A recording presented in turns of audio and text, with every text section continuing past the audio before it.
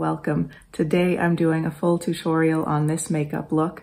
This is actually a look that I wore in a previous video. I wore this in my Westman Atelier Holiday Le Box video, and I had a few requests to show you how I did the look and particularly the eye, so I wanted to do that today. This is essentially my ultimate holiday party makeup look, so if you'd like to see how I did it, just keep on watching.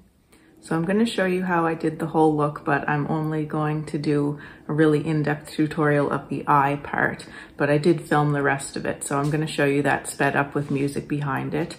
I'll show you how I did my foundation and the rest of the base that got me to this point. And everything I'm going to show you in the clips, but it's also going to be listed below. So you can watch that, and then I'll be back to show you the rest of the look with the eyes, and I'll finish off with the lips.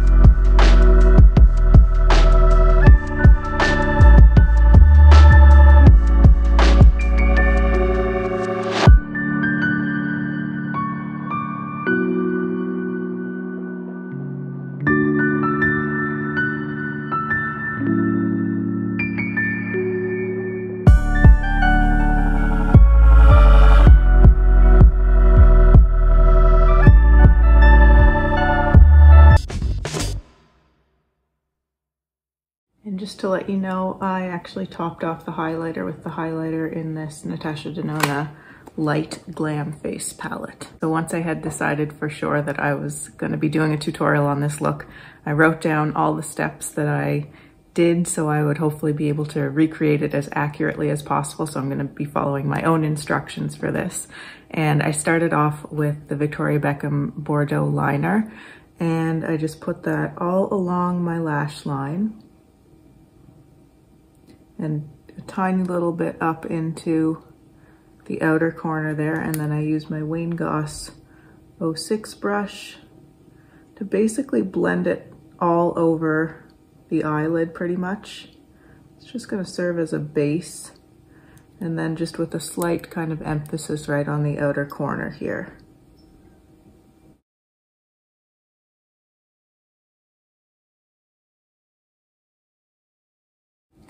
So that's what I've got, and then I just take the excess on the brush and draw it along the lower lash line, all the way along here.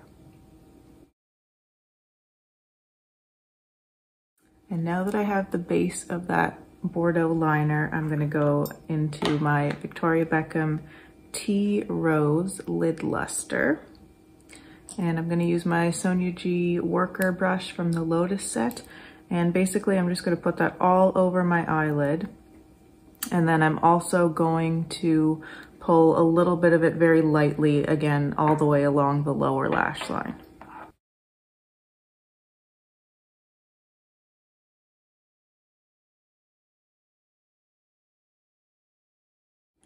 And for pulling it along my lower lash line, and also just to make sure it gets into these inner corners here, I'm going to use my Wayne Goss 06 brush again.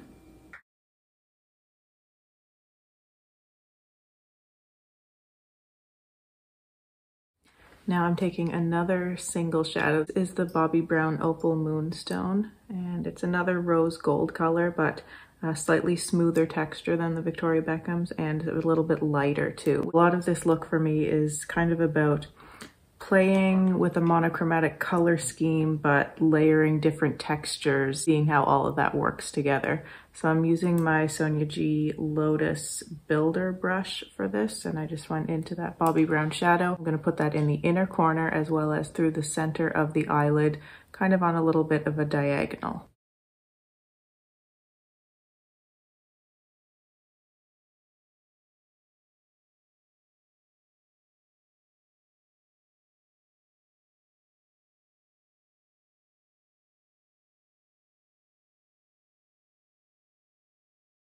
Gonna take a bit of that on my finger too.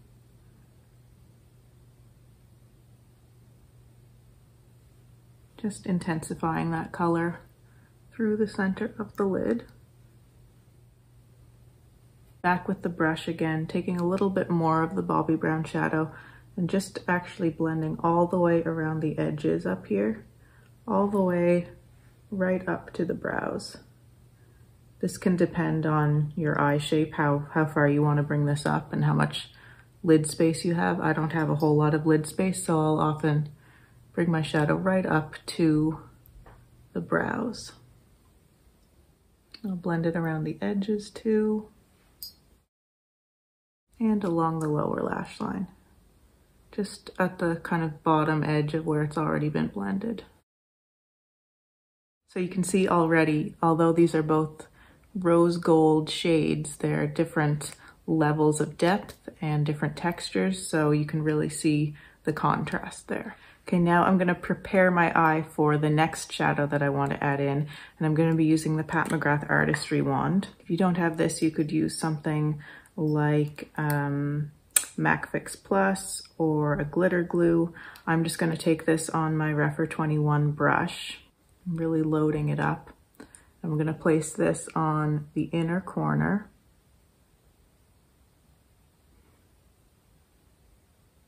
Over top of where I applied that Bobbi Brown shadow. And I'm also going to bring it up right into the inner crease right here in a little line. And I'm also going to place it right over the center of where I applied that Opal Moonstone.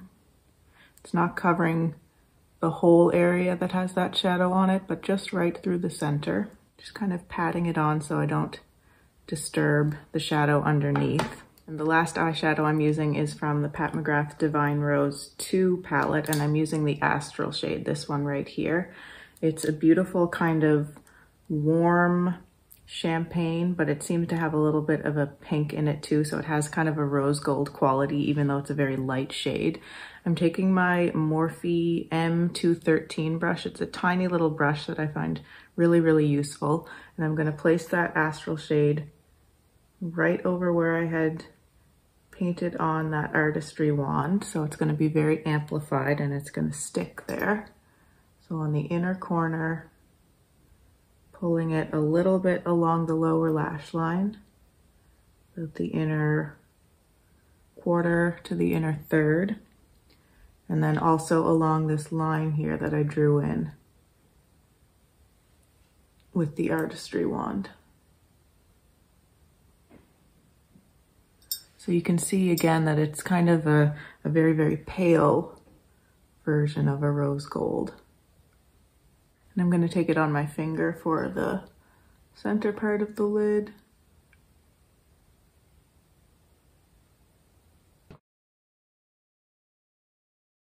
And now that I've got that on, I'm going to go back with my Tea Rose Back with that first Lotus Worker brush that I used. It's quite a large, well, for me, it's quite a large kind of blending brush. And I'm just gonna reinforce that color on the outer part of the lid.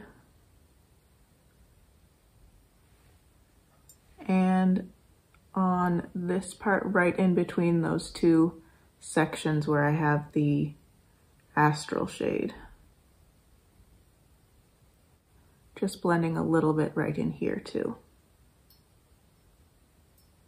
So this is serving the dual purpose of reintroducing that tea rose shade so that it doesn't get lost with everything else that I've put on top of it. And it is also just helping to blend in the edges of where I'd placed that Astral shade.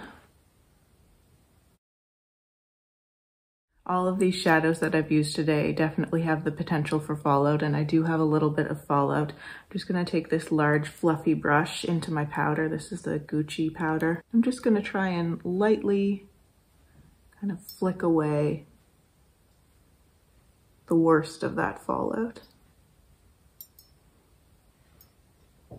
The first time I did this look, I actually did my eyes before my base. So if you are concerned about fallout, I definitely recommend doing that because, as I said, all of these shadows have given me fallout in the past, and they did today too. Okay, the eyes are almost finished. I forgot that I also used another shade from this Pat McGrath palette. This one here, the Skinshow shade in this palette.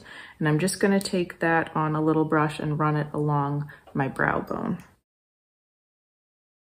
I'm also gonna run it along the lower lash line.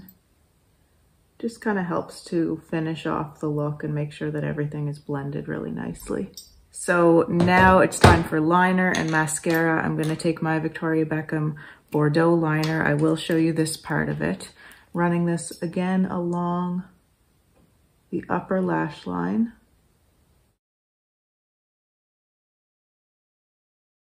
A slight little flick out at the edge there, and then taking my Wayne Goss 7 brush and just blending that. Adding a touch more right at the outer corner there.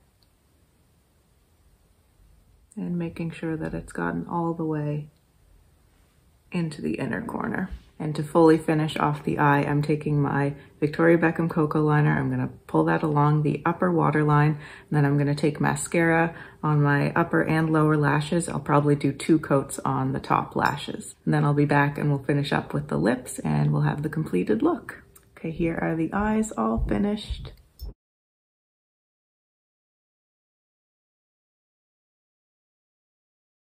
Just gonna top up the blush a little bit.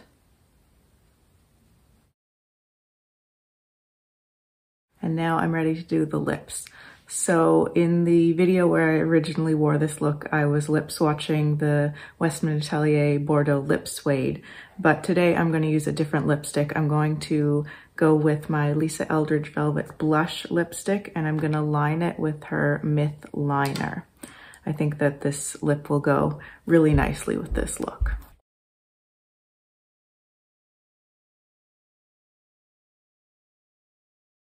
Now that I have one layer of the lipstick on, I'm going in with the liner.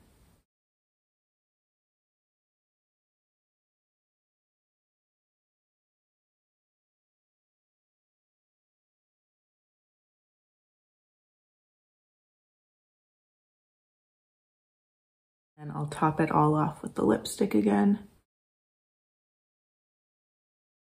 And now assessing the look as a whole, I feel like I need a little bit more blush again. So I'm just gonna go back into that blush and just kind of keep patting that on until everything looks in balance. And I'll throw on a little bit more highlighter. Again, the Natasha Denona. And here's the completed look.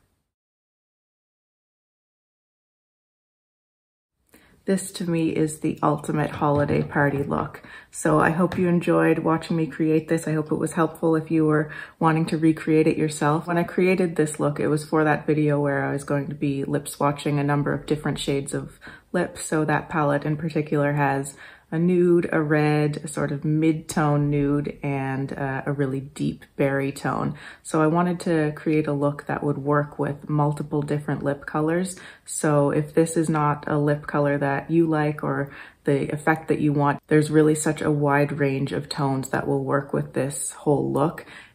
Although it's, you know, very bright and sparkly and certainly has that rose gold and burgundy quality to the eye, it's actually quite neutral and can pair with so many different lip colors. So feel free to play around with that aspect of the look as well. I'm actually kind of curious to try this look with different color schemes. I can imagine maybe doing this with gold or with champagne, really any color, even like a purple, like an amethyst look, or a green would be beautiful. And I think it's just a matter of sticking with that concept of staying within the same color family, but using different shades of that color or different tones of the color and different textures, and just building that all on top of each other. So that's it for this video. Thanks so much for watching. Let me know if you have any questions or comments below. I always love to see those. And if you'd like to see more from me and you haven't subscribed to my channel already, I'd really love for you to do so.